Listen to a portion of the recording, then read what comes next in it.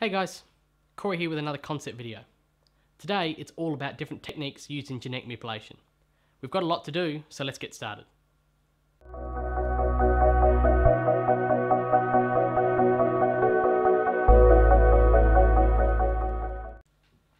Now before we get into our next process, DNA profiling, I will first need to introduce some important new molecules which will make this process possible.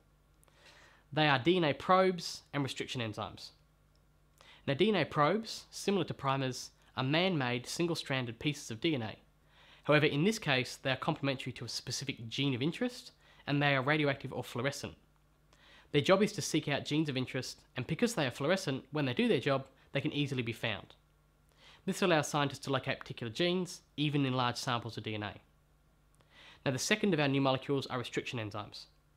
These enzymes have the amazing ability to cut DNA in very specific places. And when they do not leave a clean cut. They actually produce things called sticky ends, resulting in exposed bases at either end of the cut. Now, as with all proteins, restriction enzymes are very specific, so there are many different types of restriction enzymes, all of which make cuts in different places on DNA. Now back to our process. DNA profiling is a process used to identify suspects in crime cases and fathers in paternity tests. The result of this process will be what we call a DNA fragment, or a unique picture of someone's DNA. This unique picture is specific for each person and can therefore be used for identification. The process, as with PCR, is relatively simple and can be explained in a few steps. First, the sample is collected from the crime scene and amplified using PCR. Once this has occurred, many restriction enzymes are added and used to cut the DNA into many different pieces. These pieces of DNA are known as DNA fragments. The DNA fragments are then collected and placed into a machine and undergo the process of gel electrophoresis. This process basically separates the strands and sorts them into sizes.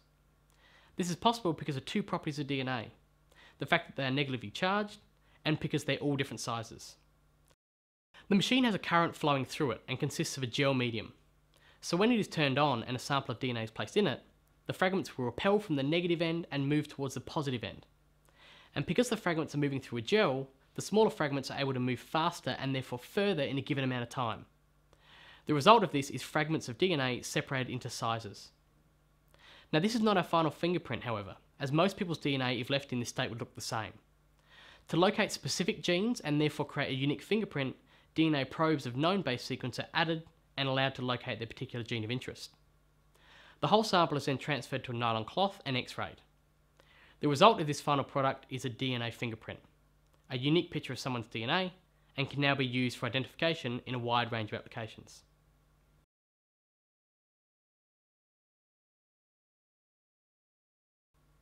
Now the last of our processes is called DNA sequencing. This process involves techniques that are used to determine the actual sequence of DNA bases in gene segments. If this process is done extensively, it is possible to actually sequence the entire genome of an organism, just like they did with humans in 2003.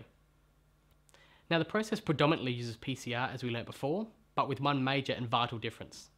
This time, along with free nucleotides, primers and DNA polymerase, special modified DNA bases labelled with coloured fluorescent tags are added to the mix. Each of the four bases ATCG has a modified counterpart, and each modified base has a particular coloured tag. For example, G modified bases may be red, C ones may be blue, T ones may be yellow, and A ones may be green.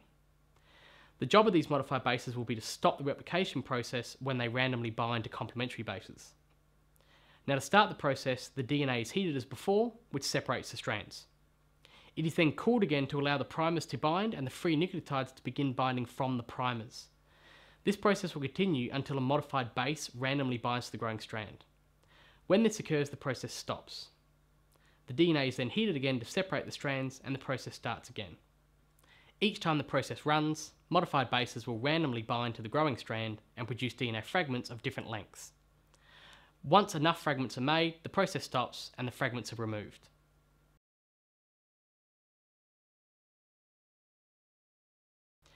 They are then placed in an electrophoresis machine and separated into sizes, in the same way we just learnt for profiling. A computer can scan the fragments and detect the coloured modified bases. And because the fragments are separated into sizes, the computer will detect the bases in order from smallest fragment, which would be at the start of the gene, all the way to the largest. This allows scientists to sequence the gene and record the order of bases.